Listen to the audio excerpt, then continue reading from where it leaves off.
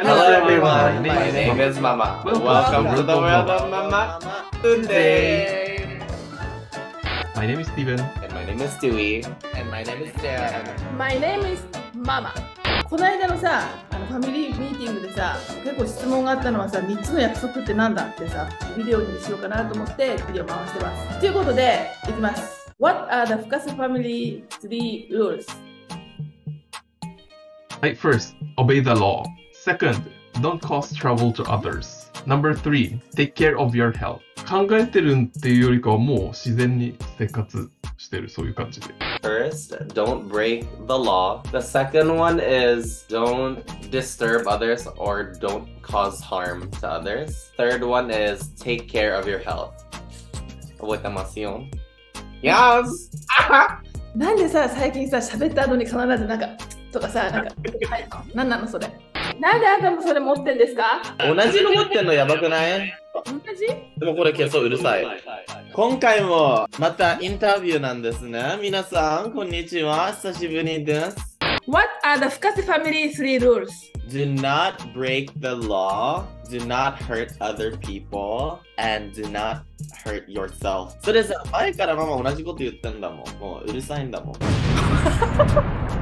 Are you following these rules? Yes, I'm not always thinking about the rules, but I just naturally follow them. Yes. 自分の体大事にするのはまあちょっとできるだけ守ってます。ちゃんと寝るようにします。Take care of yourself. 自分の体大事にすることは多分ちょっと最近お酒飲みすぎとあんまちゃんと寝てないのがやばいかも。でもそれママもじゃん。私寝てるもん。だってさ、sometimes ママ3時4時とかにメッセージ来るじゃん。これさ逆じゃない？なんで僕がママに怒ってんの？ What is to comply with the law? そのまんまなんだもん。It's pretty self-explanatory, I think. Don't break the laws that are set by the country, like don't do criminal acts, don't steal, don't みたいなこと。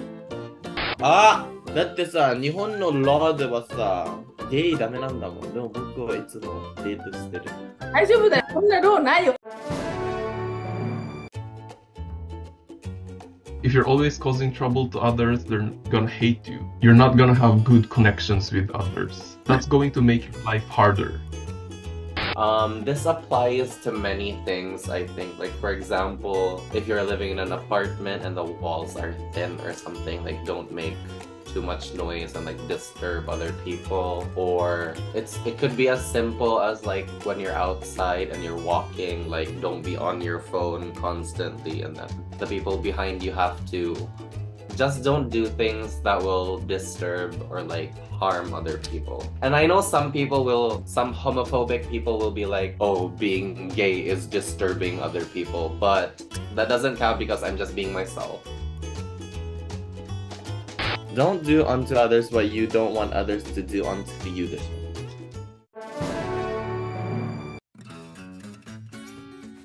If you do like drugs, that's not good. It's gonna ruin your life. Yeah, so never do drugs. I also don't do cigarettes. あとさ、ちゃんとご飯食べるとかさ、お酒飲みすぎないとかさ。お酒飲みすぎてる人、ママ。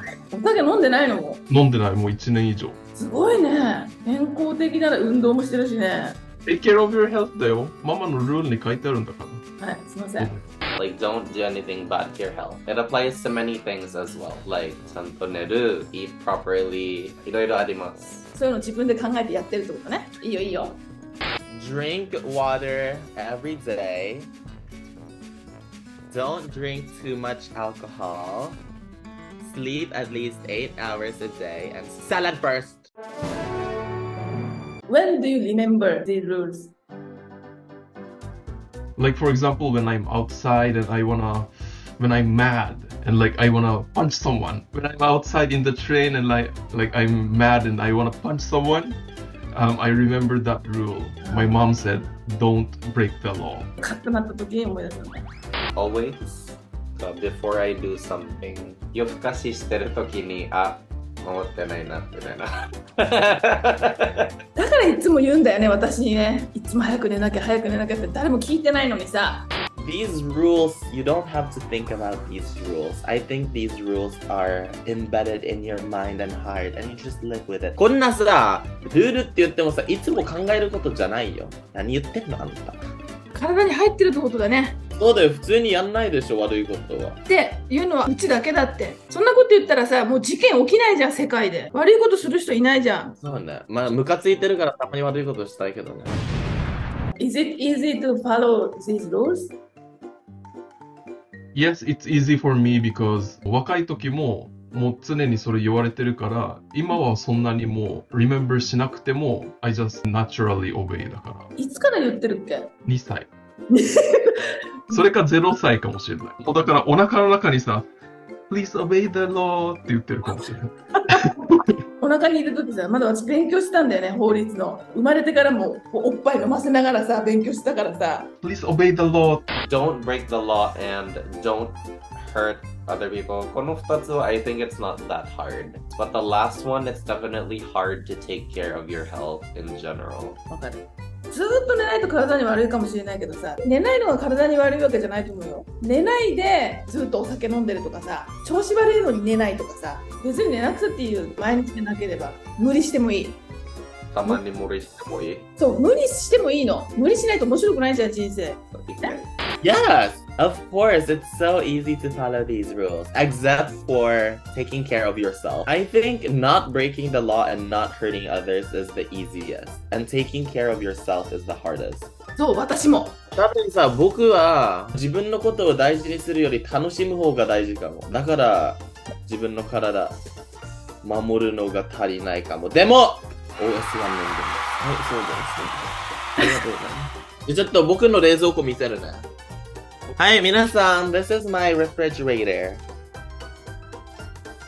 ここに、Vegan Protein、ここヤクルト、OS1、ウコンの力、お茶、ちゃんとさ、体にいいものも入ってるから。ジム行ってるよ、僕。Taking care of yourself, you also have to take care of your mind, brain. でもね、If you're not being happy, if you're not doing everything you love, you're not taking care of yourself. そう、そこそこ。やめあんたもあんたに。ママと僕は楽しむ方が大事かも。やばい。それは言えるね。でしょ？そうでしょ？これちゃんとほらこう座るの。かわいいそれ。ちょうだい。Does Mama follow these rules? これやばいね。Don't cause trouble to others, Mama is always following. Don't break the law, Mama is always following. Please take care of your health. Mama not following, she's always drinking. 3つ目、やっぱりお互い maybe 難しい。じゃあ3つ目はママ何できてないと思う？毎日飲んで。皆さん、体を大事にしましょう。Follow the law はDon't hurt others. まあそれはさ、もうママはみんなのこと無視するもん。別にさ、ママはさ、本当に悪いことできない人だもん。もう分かってるでしょ。僕も一緒だからさ、一番できてないのは体大事にしてないことでしょ。お酒飲みすぎと寝てない。Yesterday, I came home at 9 a.m. Slept for 2 hours. で、11時に起きて、もう1日また外行って、またお酒飲んだ。Oh no! お酒飲みすぎなのに。でもさ、なんでこんな美人なの私たち。実はさ、朝ごはん食べる前にさ、ちょっとビール2本飲みました。Oh no! だって昨日の夜飲まなかったんだもん。そういうことじゃないの。時間で飲むの。本に書いてあるよ。朝ごはんの前に飲む人はアルコールできた。Oh no!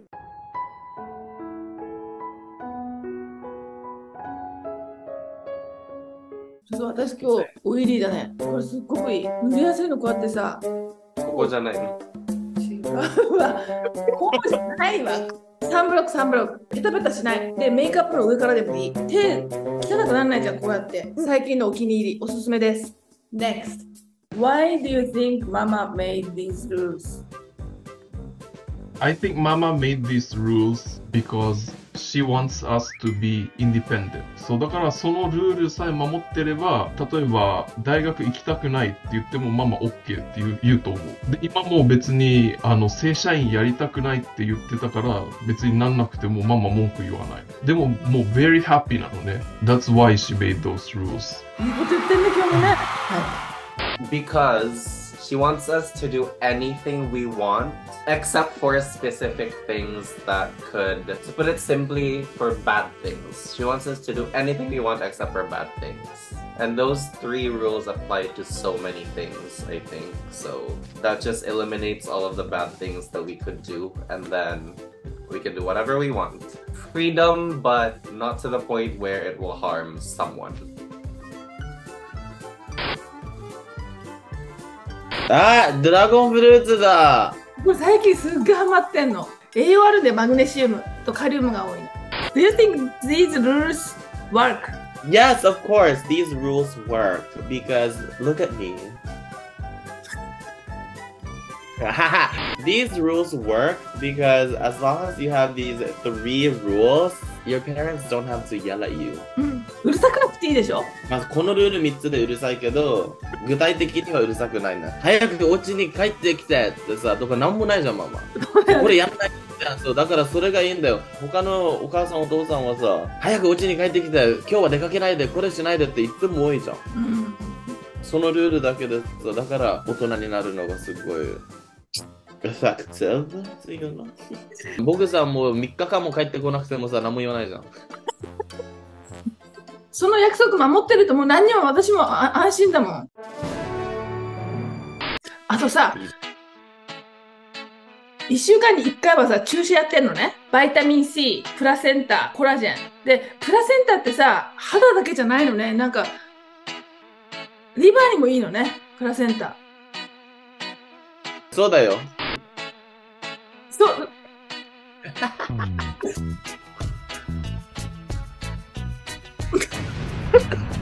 Do you think these rules work? Yes, it works. For example, like I said, because of these rules, I am very independent. And also, because of these rules, I could think about the priorities in life.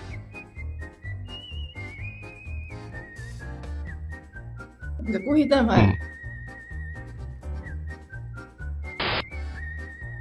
Because of these rules, I know my priorities in life because these 3 are the most important. Yeah, anything else is not as important. It's always your health and these rules. Yes, I think they work, definitely. If I think of something that you could do that is bad, they will apply to one of the rules. だから、その3つを守れば、もう本当になんかいい子供になると思います。As you can see! Yes, of course! これは子供のルールじゃなくて人生のルールです。ママもフォローしてるちゃんと。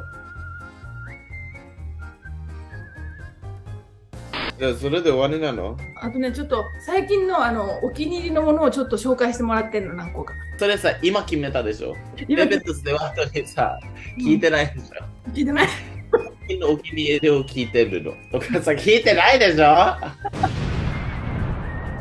お気に入り OS1 お気に入り。最近のお気に入りはこれ。それさ、もう昔のやつだよね。富士フィルム？そう。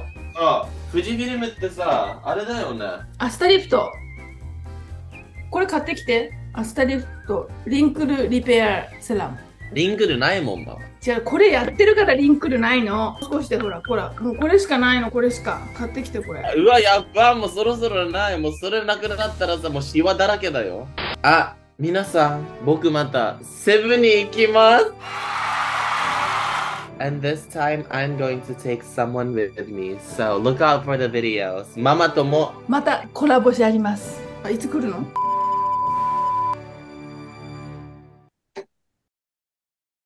今どうした？ Even when we grow up, we should try to follow these rules, right? Yes, of course. 他の人にも言いたいよね。大人なのにさ、できてない人いっぱいいるじゃん。So many people forget their priorities. They think it's money, it's their work. But I think these rules are the most important.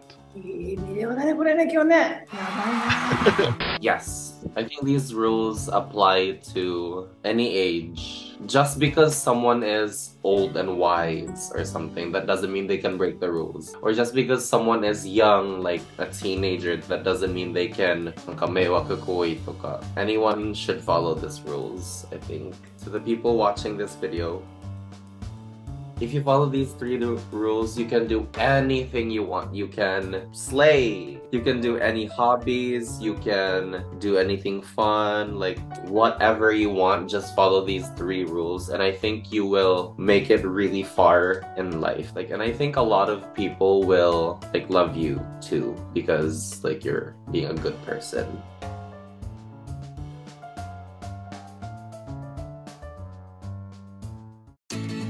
こういうふうにいきなりさ、誰にでもさ、何でもやっていいよって言っちゃいけないんだよ。一人でできるなっていうところまではもうすっごいさ、厳しく教えてきたのは話しないとダメだよね。スティーブンなんかさ、雪の日にさ、外に出してやってさ、でごめんなさい言うまでさ、中に入れなかったんだよ。待って、oh my god, interesting story, 皆さん、そのトイレ。これです。When we were living in that house that mom is in right now, I remember I did something really bad and mom locked me in that toilet. And then I sat down. I was actually banging on the door for a while, and then my mom like put me back in the chair inside the toilet, and then I was sitting down. I was sitting in the dark in the toilet and I was so scared, just crying. But I reflected on my actions, and then mama opened the door finally and I was like, sorry mama. これだけ言うとさ、すごい日本のお母さんって厳しい、パタパタ叩いたりさ、3回言ってもやった時は次もう1回やったら入れるからねって言うじゃん、いつも。で3回やったから入ったんだよ。たまにかわいそうだから4回の時もあるけどさ、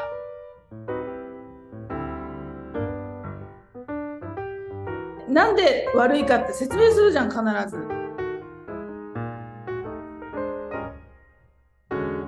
何でもいいよって言うまでの間にいろんな教え方があるの。そこまでね、本当に厳しく教えてきたのね。そのやり方話します。次の動画かな。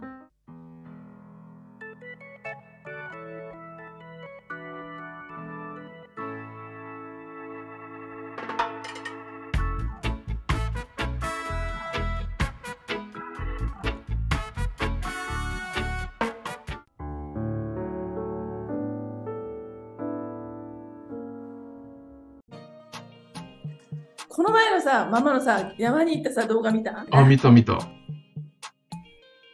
ょっとね、気をつけてほしいのはちょっとあるよ。でも、I think Mama is very enjoying her life. Very adventurous. カメラ持ってってやっぱり大変なんだよね。スタンカメラもいないからね。そう。だから私はスタンのやり方を真似してんの。スタンがね、ママの先生だからさ、君さ、ちょっと、それなんていうカットですか？これモヒカンだね。これしかないの？あるよ。皆さん、これおすすめです。これ、すっごい塗りやすいの。